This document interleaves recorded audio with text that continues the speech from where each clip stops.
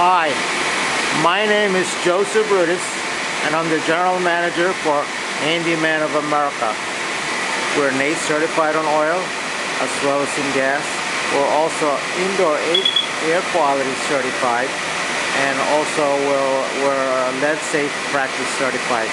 Here we're in the basement of a church, and we're going to be converting these two McLain oil boilers into gas.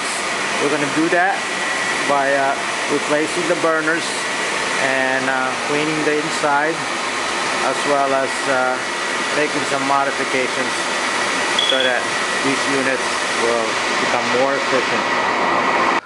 We're looking at this beautiful church that we're doing an oil to gas conversion for, and as you can see, this is a turn of the century work of art. And if you look over there, that part opens up, and it becomes an extension of the sanctuary. And so aside from the oil to gas conversion, from an energy efficiency point of view, we'd like to install also air conditioning for this church. And the way we approach that is for this particular environment where there is no room to provide ducts. We think that the Unico air handler system is the best approach, because what the Unico air handler system will deliver is not only fuel-less heating, but as well as cooling and ventilation.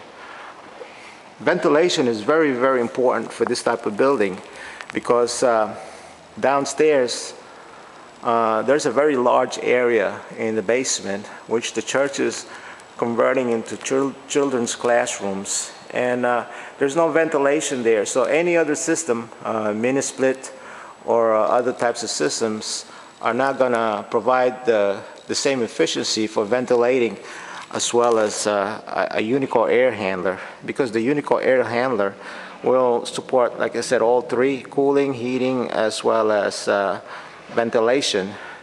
And the way we approach that is with the Unico system, it uses a small duct high velocity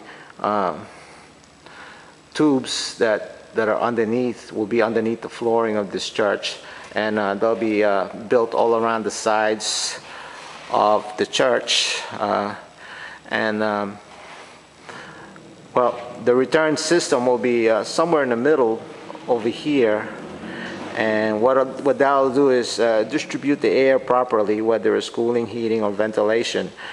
And since we're going to be using fuel-less heating is based on a refrigerant system, where the refrigerant is during the colder months, it's sent outside to boil, and when it boils, it creates heat. And when it creates heat, all we do is circulate that back into the building.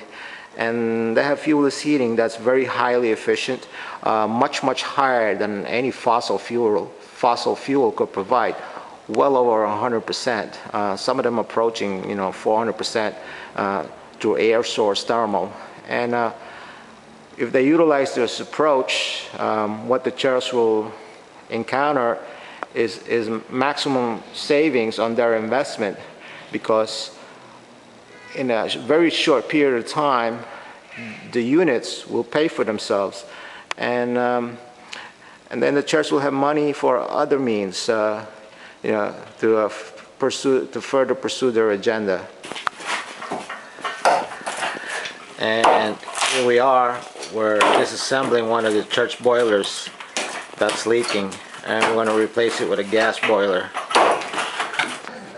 And here we have disconnected the boiler, supported the pipes overhead so that it doesn't produce any stress upon it. And you can see the metal sleeves from the oil boiler. We're going to recycle